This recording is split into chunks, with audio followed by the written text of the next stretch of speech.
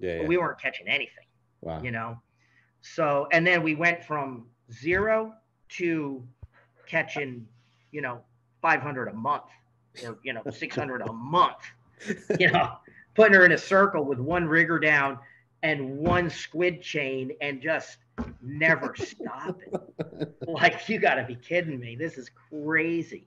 It was like that. Yeah. It was truly like that.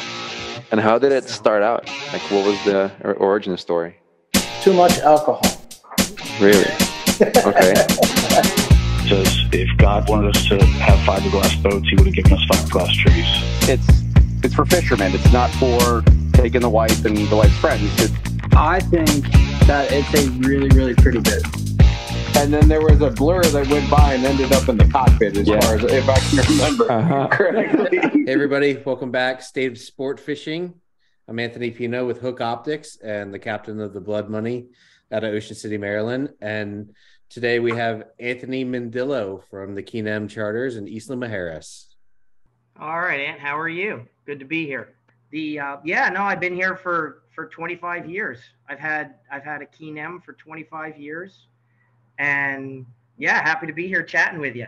And I remember when you were down here on that thing. Yeah, so it's been a long time. So we did a couple seasons and then we haven't been back. I'd love to go back on our new boat, but I mean, you've been there on the Keenem for, you said 25 years, but you're not from Isla, obviously. No. I grew up in Rhode Island. And I went to school there. And when I got done with my schooling, I moved to Florida. And there I worked for Wink. A lot of guys know Wink Dorsbacker. And we fished together on a 43 Merritt. And that's who brought me to Isla Mujeres. So traveling with Wink and with that family. And consequently, that's how I got here. And I met my wife. And anyway, we dated for a while and traveling and back and forth. And anyway, settled down here. I mean, when you and Wink were on the Merritt, the Isla was like the end of the earth, now guys do that in a half a day, but back when you guys did it, that was like a real crossing. I am telling you, and it was like going to the end of the world. Well, there was no cell phone, there was no sat phone, there was Whiskey Oscar Mike on the sideband, and that's how I'd call home once a week to my parents just to tell them, that everything was okay. And that was on a sideband. I mean, It was, there was no international card, phone, nothing. I mean, it was, we were out here, man. It was cool. I remember we would pick up our people across in Cancun with the boat, and we would go and tie up at the Casamaya. And some of the guys that would be listening or maybe would remember from then would remember the scam was to run in through the hotel and to try to steal the Miami Herald and bring it back. And that was a big happening. You'd bring the newspaper back. And I remember being with John Lagrone and Will Dixon and all those guys. And you'd split up the newspaper, and everybody would take a section, that was big happenings, man. Yeah. That's incredible. I mean, I could only imagine, I've always known it. The first thing when you're coming in, you always see the pyramid style, the big hotel there. But I mean, just to show up there and just how quaint it must have been. And it's almost a metropolis now just because there's a lot of people living on a small island, but it wasn't like that back then, was it? Nope, it wasn't like that. And the skyline, like you said, that hotel that you're talking about was the Presidente, and that's been here since the mid '60s. Oh, okay. So that was always part of coming here, seeing that pyramid. Yeah. But the rest of it, and now that's lost. You can't even pick it out of the skyline. The skyline is so different. Coming in at night, all the ranges are different. There's no more. There's so many lights. Mm-hmm. Yeah, it's different. So you grew up in Rhode Island, and is that where you started your fishing? Yeah, I did. Yeah. Yep. I fished out of Point Judith. I fished on my dad's boat, and then I started fishing on some charter boats. And still, for me, that's always going to be home, that part of the world. Mhm. I still go up, I fish in Cape Cod for a little bit in the summertime, and then I go up to Canada in the summertime, in the fall. Yeah. I own a home up there. I really enjoy going up there. That's a big part of my act. I like that very much. Nice. So, yeah, it gets me out of here, and things wind down. Anymore, things stay busy here pretty good. The hotel stays busy. We got that going on. The boats keep fishing. Yeah. People go fishing. Tell us about your operations. I mean, as far as I'm concerned, I mean, you're not the mayor, but you're close to the mayor of Isla Mujeres, at least for the American boats. Going there if there's something that's needed, or you want to understand the lay of the land, you're the guy to talk to. I mean, but tell us about your operation there, the Keenem, and the rest of the boats in the hotel. So right now we got 5 boats, the Keenem 2, the Lily, and the Andrea, and now we have another Andrea. We're trying to work out one of the outboards. Anyhow, we've got 2 41-footers and we've got 3 34-footers. And we do whale sharks in the summertime, our regular act for the sail fishing in the wintertime, and the white marlin fishing, which is just getting going right now. And then, of course, we're bottom fishing all year, and that's a big part of our act. People love doing that. Yeah. Right at the dock, we've got the restaurant, which is the Ballyhoo. So you can come in, people catch their fish, they fillet it, they bring it up there to the restaurant. So it's sort of a one-stop shop. So that's nice. People like that. And then the hotel we built in 2000. We've got 44 rooms right on the beach. So you can come stay with us, fish with us, eat with us, do the whole thing. Incredible. And then, I mean, building that operation you have there, I mean, what is doing business in Mexico like for a gringo, it's all, you're never a local. You're always different. But this place, the folks here have always been super, super welcoming. In Spanish it'd say amable, and they're super nice. Everybody's always been helpful. And my little world, which is pretty small, consists of the dock and whatever revolves around the dock. And all of those guys, they grew up in it. Mm-hmm. Every guy that's been around me that works for us or works on our dock has been there since he was 10, literally 10 years old. That I feel bad about. That I feel like we're losing, and I don't know if that's a cell phone thing, an internet thing, but all the kids and stuff, we're not having a lot of that. But to answer your question, I've had great experience working here. A lot of paperwork. Yeah. A lot of paperwork. But my wife fights with that. So that's, that keeps her entertained. Yeah. So anyway. And then obviously Isla's known for the winter sail fishing. Well, it was before that, it was known for the spring white marlin fishing, the spring, or what you would call mixed bag fishing almost, right? Yeah. Sure. And sure. and then on later the winter sail fishing. Can you tell me how that progression, I mean, what started people going there in the first place, and then how it progressed from like that spring fishery? Like I remember guys even 15 years ago, they wouldn't even get back from Isla until like June. That's right. So that's right. But so for us, I mean, my experience, growing up in the business was, the boat you worked on, they either traveled to the Bahamas in the spring, mm-hmm. or they came to Isla Mujeres in the spring.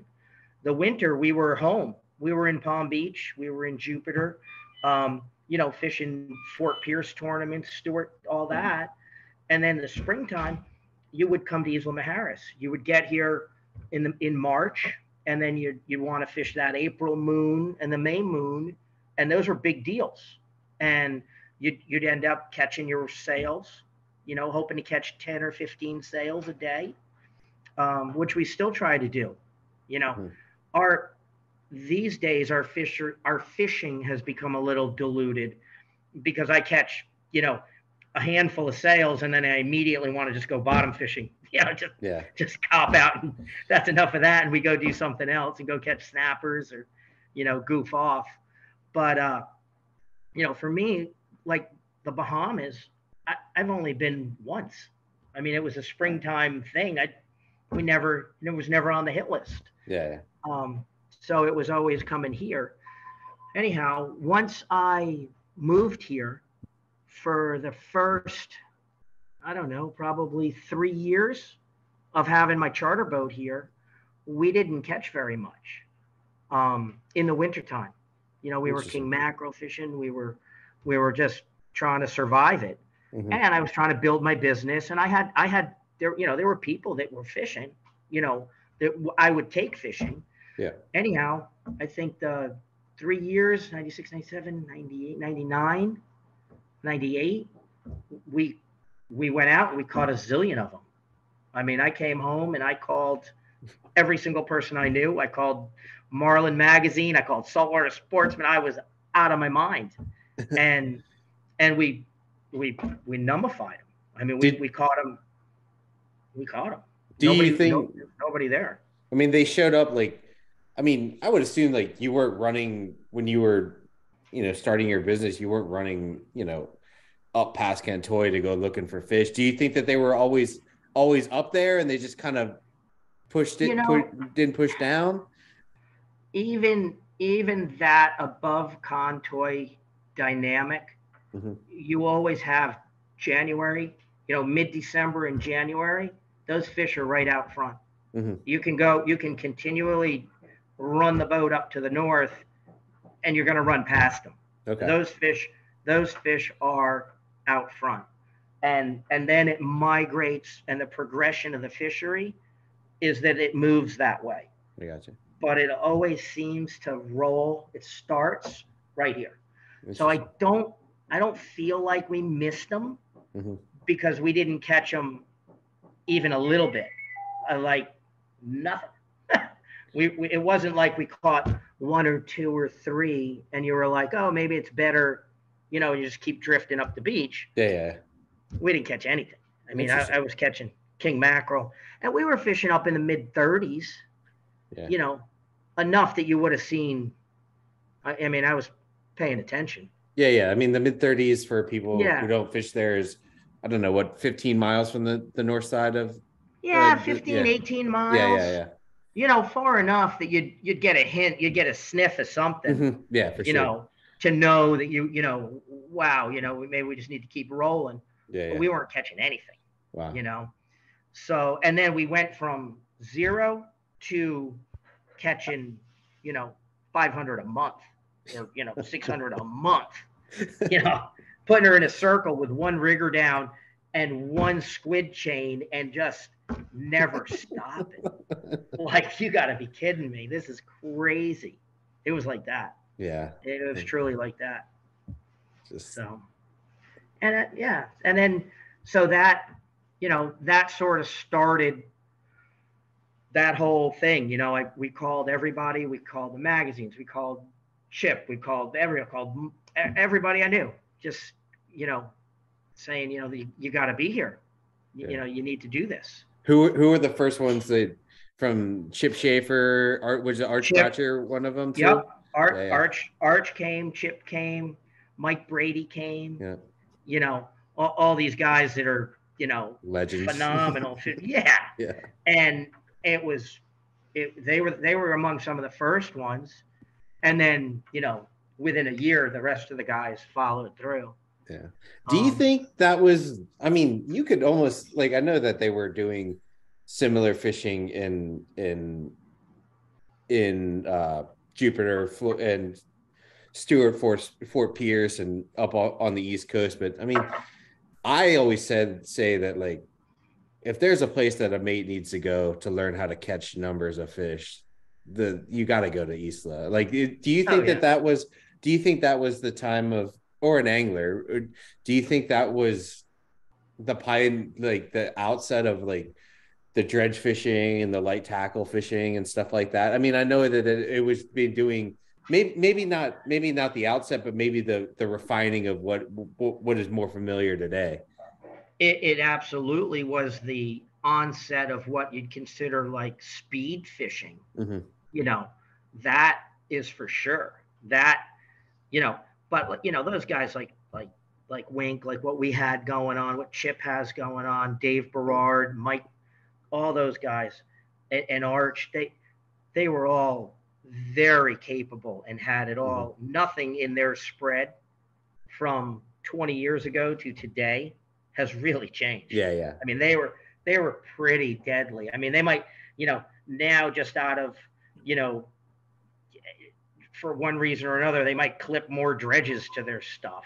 Yeah. But pretty deadly. You know, they had their act together. But for sure, the refining of, you know, catching 2 at a time, 3 at a time, and then doing it again, and then again, and again, and again. Like that came to pass here. Yeah. You know, for sure. Because, you know, you could catch the crap out of them in Fort Pierce, but you're never going to catch them like this. Yeah. Day in and day out of just knuckle busting, grinding through them. Yeah. I always thought that was when we were starting the program, and I just started running the Blood Money. I'd done one season there on the Billfisher, and I really got to see how that level of repetition for everybody involved, the captain, the mates, the anglers, the level of repetition and how a team could work together to catch, you know, there could be God knows how many, but but you know, in Ocean City here where I'm from, like we take those same tactics, but we exploit them maybe 2 or 3 times a day if we're lucky. But with that double or triple might be the difference between having a not great day and a solid day compared to the spectacular day. Sure. You know, going to a place like that where it's not always calm, and you know, having the ability to mess up and not mess up your entire day, you know, is a beautiful thing. And I think that, you know, I think that it's a great place for people to go to learn how to fish. I really learned a lot in the month that we fished 27 out of 33 days that we were there, and we caught like I think 463, and I could see my progression and my anticipation of, you know, the next step move very, very quickly. And I mean, there's just not many places you can go from there. And I think it just comes from, you know, that fishing and all those great fishing minds going over there and just trying to not for any ego purposes, but just outfish each other. You know what I mean? Yeah. Just to do well. Just to do well. It is an unbelievable field, you know, when you're in mid-February or, you know, mid-January and all the boats are here. I mean, it's the best of the best and everybody's rolling. I mean, it's exciting. You know, I catapult out of bed. I can't wait to go. And I'm in the slowest boat in the fleet. And, you know, I got to leave the earliest and I'm home the latest. So I can tell you, you know, if you want to talk about how boats run, I can tell you because I see them all. They all blow by me. But it's like, you know, but I got it timed okay. I get there probably 20 minutes later than the fast boats. So I know right where I want to land. Yeah. I can already see the lay of the land. I already got the field is already set by the time I get to it. So that's good.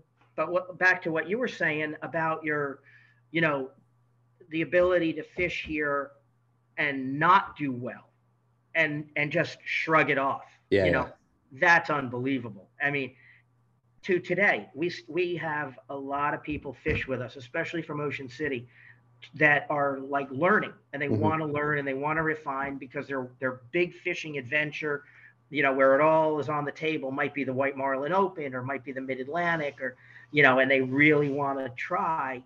And, you know, as you know, if you want to win in those tournaments, you can't miss. If you miss, you're done. You just sit down, go home, you're done. And here, you know, they can learn in backlash and then they can sit down and just tell them, relax, you know, have a soda, just chill out. And there'll be another one in 10 minutes or 15 minutes, or, it's a great place for folks to learn. Yeah. So, yeah, we like that. Yeah. And I mean, you're saying that you were on the slowest boat, but you fish every day. Do you still run the K&M almost every day or most days? I go every day. Yeah. I mean, that's my every day is every day. Yeah. It's not a sort of every day. It's all of them. Yeah, that's incredible. And the fact, like, when you say you can't have pulled out of bed, I just think that's incredible. And just to be, I mean, I've seen you out there and just when I was there on our Viking, that was 10 years, 10 years ago when we were going there. I was 10 years, I was 24, 25. And I'm like, man, it's fucking rough out there. Rough out here. And I'm a 24-year-old kid. I'm not really feeling it in my body, but I'm looking over at you and you're just charging, and you've been charging for 25 years. I love it. Oh man, we do keep going. Yeah. It's pretty funny, right? I was the youngest one for a long time. Now I'm not the youngest one anymore. Yeah. But it's cool. No, man, I love it. I can't get enough of it. That's for sure. So, is there anything in particular that keeps you coming back? Like, I mean, obviously it's how you make a living, but nobody has to make a living doing this. Like, is there, like, it's just a feeling like it's just... I mean, you know how it is. You get them on the flat line or something. I still scream like every one of them's a blue marlin. I flip out, and I think half of my repeat customers come back, and anybody that's listening that's ever fished with me will know. I mean, I flip out. I love it. Yeah. If I see them on the flat line or the pin pops, or I'd flip out every one of 1,000 times. It's just stupid. And then, I mean, the magic of the bait ball fishing there, it'll get you dizzy. I feel like I've been on doing the wind and dump thing and manipulating the boat around, and next thing you know, like, you've caught 10 and in 35, 40 minutes, and you're just like, what? And then you get a minute and you're just like, what just happened? Which way is home? Yeah. Oh, for sure. For sure. I mean, there's nothing more fun than that, right? I mean, and now I sort of, not to be a snob about it, but if they're biting great, that's one thing. But if they're really hard and and all you're doing is yelling at people, and because you got to yell at, wind up, drop it back, and then if it doesn't go well, everything's in a big knot. Yeah. So like, oh, but no, the bait ball thing is wicked. Yeah. So the bait ball thing is wicked. To explain to people that may have never done it, in Isla, the fish are on bait balls. There's only a couple places where this is a consistent thing, and Mag Bay, or Cabo and Mag Bay is another one. But in Isla, the sails, they tend not to want to come off the bait ball, after the first couple passes. So what we would do is we'd approach the bait ball, the pile of birds, frigate birds, down low on the water, and with sails and a bait ball and the sails under, and you come up to, ideally from heading up sea to the bait ball, and you try to wheel it around, and you're only fishing 2, maybe 3 lines on the inside rigger. Everything else is cleared, and you basically try to get your baits pulling through the bait ball and either dropping it through, or maybe you get one that peel off and eat a swimmer, and try to hook fish like that when they start to get stubborn after the first couple passes. That's pretty much. Yeah. Has it changed at all? Have people refined it since I've been there? Nope. It is exactly the same. Wheel around, and your first pass, when you first get there, your first pass, they haven't seen anything, or they haven't seen a boat, or they haven't seen a bait. They jump you like they not seen you. And then, you hopefully catch 2 or 3 or 4 or whatever. And then your second pass is a little less, and your third pass, unless they're wicked rafts, they could be, if it's a spot with 200 of them, that's gonna get good. But if you find a spot and there's a half a dozen, or there's 10, you catch a few, and then you sort of just carry on. And we started the dive thing, so a lot of folks that haven't, if you're not following what we're talking about, any of those images of that underwater bait ball and the sails and that whole basically dynamic. If you've ever seen the Planet Earth documentaries of the Blue Planet, that is there. Yeah, that's us. We did all. That's us. Yeah, that's us. That's all. We did all that. We just reshot another documentary is coming out with the BBC, and we got some good stuff with them again, and that was exciting. We had some really, really cool stuff. Incredible. But yeah, I'd never, when I was going, when that Planet Earth came out, and I was in college, and I'm like watching these sailfish, and I'm like, this is incredible. And then it was only a couple of years later, I was fucking there, and I was like, even then, it was always my goal to be there, but I never thought that and it took me a while to put two and two together. But when I did, I was like, I'm actually here where it's happening. They're filming it. It's happening. Yeah. It's happening. It's just such a phenomenon that, I mean, there's few things like it to see the sails balling.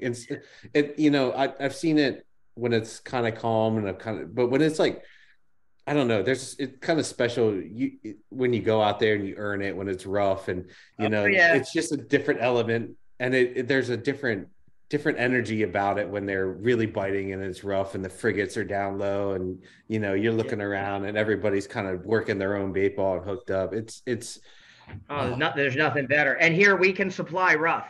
We can supply wind. We have a special on it. We've got wind, we got rough. All you want, brother. We sell it by the bucket. I have that I get tired of. I don't get tired of the job or tired of the fishing. I get tired of that. Yeah. Just, the commute can be murder, as you know. But even that anymore, it's just part of it. It's part of it. Yeah. Just buckle up and off you go. Yeah. Get behind somebody in a big boat. So. Yeah, I mean, I don't even care anymore. I'd rather not even spill my coffee. I just push her up to 10 knots and let her rip. Yeah. A friend of mine I think he's going to be there next season he just got a captain's job on a 58 Richie Howe, and he's been to Costa Rica, and he talk about fishing. He's like, man, I just wish I'd like to go back to Isla again. And I was like, man, are you sure? That's a lot of like bonitas and rough and schools of jacks that'll just destroy everything. That's pretty good. But he's like, yeah, but man, when you have a great day there, you earn it. You really do. Earn it. You go out there and you earn it, and it's good. And you've rigged your baits, and you're still doing the natural dredge thing. A lot of people there. Yep. And you go out there and you earn it. And that's true. It's a training ground for captains, mates, anglers, photographers, whoever. Like for everybody. It's like for your friend here, you meet, and for you, you meet people. I've met people from all over the place, from Texas on up. I mean, you'd never have that interaction with crews. And it always seems like, and at least on our dock, and I'm happy with our dock. I'm always favored to where we tie up. It's old school. It's the old dock. It's where we all used to tie up. And for me, the camaraderie, and even with the other guys or whoever's in town, you have a camaraderie with these guys. Like you said, you talked to me on the radio, but we never met face to face. I can't tell you the amount of guys that I talked to that I could not even pick out of a crowd. And you talk to them every day, like you're there, like, your best friends, your fishing pals. And it's a cool place for that. It's neat. I can definitely say the vibe down there in Villa Vera, at least the years that I was there, was incredible. I mean, some relationships I built on that dock. Yeah. I think on B dock and the floating dock in Villa Vera, it's just, they still sustain to this day. And like, I see somebody I haven't seen in 2 or 3 years and still get a big hug from them because of those fun nights grilling on the dock and hanging out after having a great day, man. It's a fun environment. And part of it too is like your buddy said, to earn it, and here there's no, it's a grind. It is a grind. It's not an easy fishery to succeed in. That's for sure. Yeah, it's just a training, like it's just a training ground. If you're a young mate, and I just feel like it's a training ground, but it's competitive, but everybody kind of lets their hair down a little bit versus their home ports, because you get people, you get people from the mid-Atlantic, the Northeast, you get people from the Gulf Coast and Florida and stuff like that. And everybody's just a little bit more relaxed because it's, nobody's really keeping score, So, that's right. It's cool. It's a cool place, man. So you got that. And then I mean, so we do that, and then I go, so we're talking about other stuff that we do after, we used to slow down and we don't anymore. We stay going with the whale sharks. We're still fishing a little bit, not the sexiest fishing in the world, but we'll fish 5 hours. The boats will go for 6-hour trips, and they'll go do bottom fishing and snapper fishing and that kind of stuff. Anyway, and then come September, I go up to Cape Cod, and during COVID, I couldn't get into Canada. So I was fishing in Cape Cod for, 6 weeks, 2 months. I was fishing up there on the hindsight. And anyway, I still go up there and spend a little bit of time with him, with Brett on that rig, because it's just fun. Yeah. And we go do that in Cape Cod, and I'll do 2 weeks there. And then I'll go up to Canada and spend the rest of the time at my house up there goofing off. So it's good. I mean, you fish in Canada, obviously, amongst other things. Yeah. And they have the giant bluefin fishing there. Yep. And it's about as epic as it can be. It's about the bluefin version of Isla Mujeres. It is like 2,000 miles in the other direction. Yeah. The trick to being a successful fisherman, I find to fish where they're the thickest. Yeah. So that's a big trick. So go to where they're this. Can you tell us about that a little bit? About fishing? Yeah, I mean, I fish with I help out the Jacquards. They have a couple of boats up there, and I bring them some guests, and they take care of it up there, and they're doing the fishing. I'm doing a lot of the supervising, and it's just great fun. They put on a good act, and it's a great environment. Fish are huge. It's a fabulous fishery. Like you said, it's as good as it gets. Yeah. And I've been working with those guys for a number of years. We do a bunch of tagging.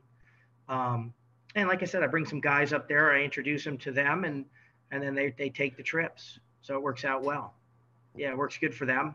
And like I said, I'm happy. I'm just happy to be there and not here. Get out of here for a little bit.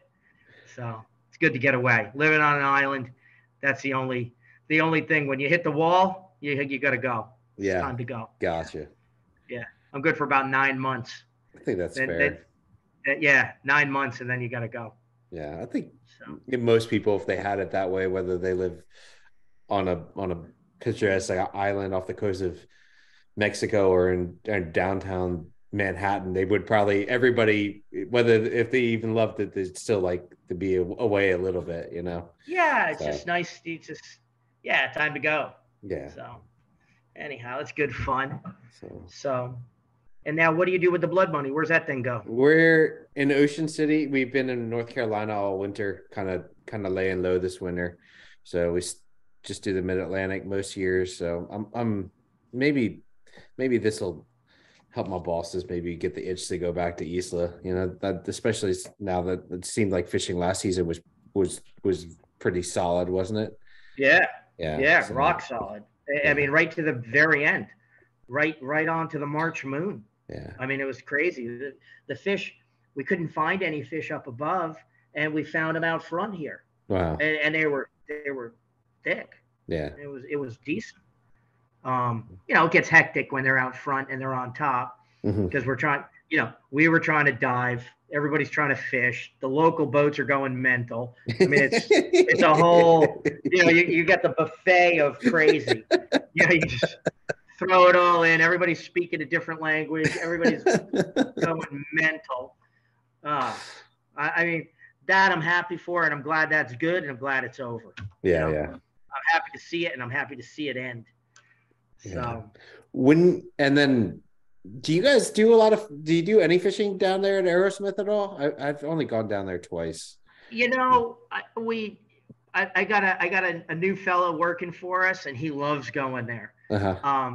And he was on one of them boats last year. They went out there and they caught a bunch of yellowfin, some really big Allisons, 200 pounders. And anyhow, I don't. It's not my thing. I've been out there a couple times, but I am not at all. You'd think it's only 27 miles from my patio, right? It's just not my thing. Now, I've been 57 miles the other direction. I can tell you about that. But that piece of bottom, I don't have a lot of experience with. Gotcha. It's just, no, I've done some sword fishing out there. We caught a big sword out there one time, 600 pounds. What about you did some Mako tagging years ago, right? We did. They get pretty thick there in the spring or in the summer? Right now. Literally right now is the time. And we did some really cool stuff with Guy Harvey. We had a bunch of work with University of Rhode Island, University of Southeast Nova in Fort Lauderdale, where we were putting these spot tags on them, and we were swimming with them. We were catching them, tagging them, pulling them in the boat. We quit the swimming with them because we didn't have a cage. Then we put cages. We built cages. We put cranes. So I have 2 cages that go on my boats, 2 cranes. They're all wired up with big winches. So it's pretty cool. I thought it was going to be a little more marketable than it was. I mean, it's marketable to my friends because it's cool. But other than that, it didn't hit. We did all that tagging, and we got it all done. I mean, we caught 100. That's what the job was, to catch like that, and we did. Anyhow, it was unbelievable. 100 in a month? No, it took us 6 years. I got you. Over, different trips. Yeah. But, I mean, we're catching the crap out of them. Yeah, big ones too, right? Yeah, 200 pounders. Yeah. We had the biggest one we tagged, I think, was 400, and then we had the biggest one that we swam with in the cage was over 6. Wow. That's a big one. Yeah. That's a big animal. Yeah. And that thing hung around for 3 hours. Wow. So it was cool. Yeah, it was cool. So cage thing, and I've got it. Got them all. Yeah. And this is the first year that we didn't put any of them on the boats. We didn't book enough trips to do it. I got you. And usually last year I had a research project, so we did it for 15 days. So this year we did not get that, so we're not doing it. So anyway, you remember the Enjoy up there in Ocean City? Yeah. So I take care of a private boat for a family from Houston, and we bought it. We bought that boat. So now I've got the slowest boat in the fleet, and I run one of the quickest boats in the fleet. That's a Garlington? Or the Revenge. Okay. Yeah. Okay. Yeah. The small one. Yeah, the 55. 55. Yeah. Yeah. Yep. Cool. Yeah. So I got that thing down here. Nice. So that's living there now? It's living here. Wow. Cool. Yep. So if we feel the need for speed, I can go do that. Go up there and blast up to the zero. Yeah. I always call that Ocean City land because it always just seemed to be me and a couple other guys from Ocean City up there. Oh, I'll tell you what, that's changed, right? That whole dynamic of, feeling like the zeros were so far away, like the end of the world, even for me, in my boats. Yeah. We don't even start till you get there. Like I don't even roll the curtain up. This year, there were a couple days we had a couple weeks where it was a little closer, but we had a lot of fishing that was up above there. Yeah. And it was like that, just part of the day. Here we go. Was it worth the ride though? Like, I mean, typically, of the time, good. Most of the time, yeah. I would say yes. So I think that, cool, man. I think that sometimes people, you think about going to Isla and you're like, oh yeah, it's like you go out there 15 miles and And you know, there's just Well, bait balls everywhere. You know, but sometimes now, it's not like that. so this year at the end, it was 8 miles.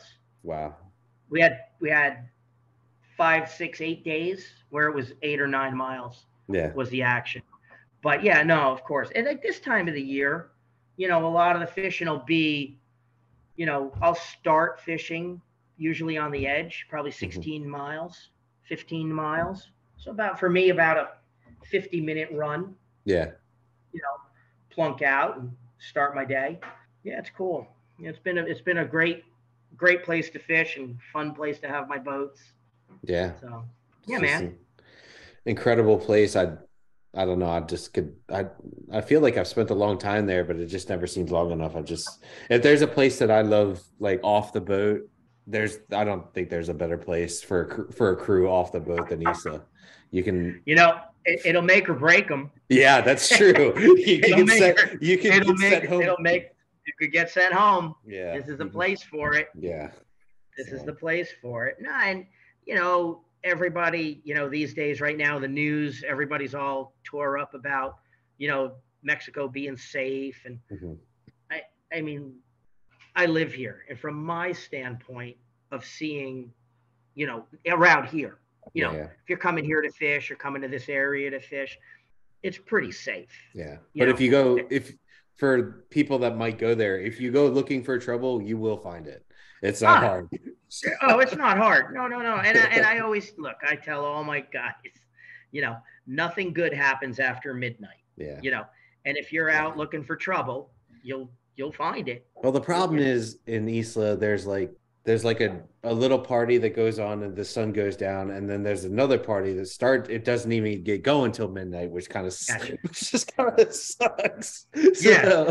Well, that's the one you need to stay away from. That's the one you just don't get involved in. So that's the same thing. You know, I mean, I was just talking to a buddy of mine. You know, you take a ride down Riviera Beach. You want trouble? You know. Yeah. That might be the most dangerous, you know, 1 mile stretch from there to some of those boat yards that you never drive. You know, you don't want to be doing that at midnight. No. I had a personal policy. If I was going to go out in Isla, I would drink till I'd go out with like $50, $80. And I would, when the money ran out, I went home. Time to go home. Then nobody could mess with me. I'd just go home. I got nothing to take. You got no more money. Yeah. Oh man. So. No, that's cool. So we start right now. We'll start trying to hopefully catch more white marlin and do that. And then we have all the local tournaments, which are good fun. We never used to participate in any of that stuff, but they've gotten much bigger. And that's a lot of fun fishing in those things. Now there'll be 100 boats in them. Wow. You know, yeah, there might be, you know, some are pongas, some of them are, you know, smaller boats, a lot of center consoles, and then a lot of charter boats. Yeah. You know, all the Cozumel boats will come up here, all the Cancun boats. It's a big deal. It's a lot of fun. Yeah, it's fun. That's cool. Yeah, just something for, you know, the area in general to get fired. The fishing. It's a big, it's a big thing for the community. A big deal. Yeah, the mayor goes out there. It's cool. Yeah, nice. It's cool stuff. Yeah, man. Well, cool, man. I appreciate the time, Anthony, and finally nice to meet you in person. Well, kind of in person, but I don't know. I might have to light the fire under the bosses and see maybe we could slide down there. Well, let me know. Call me. Let me know. I'll take care of, you know, whatever I can.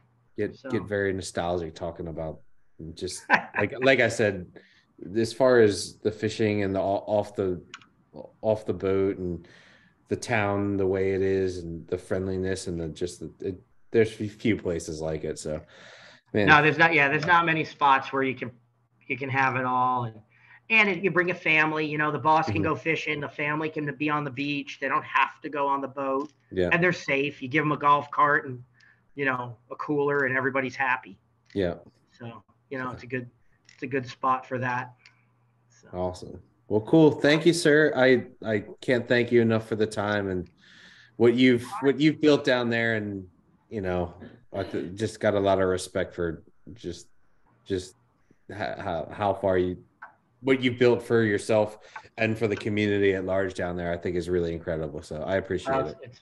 It's been good. Well, thank you so much for having me, and I hope you have us again. Guys, if you need to go fish Isla, Keenum, it's easy enough to find just about anywhere.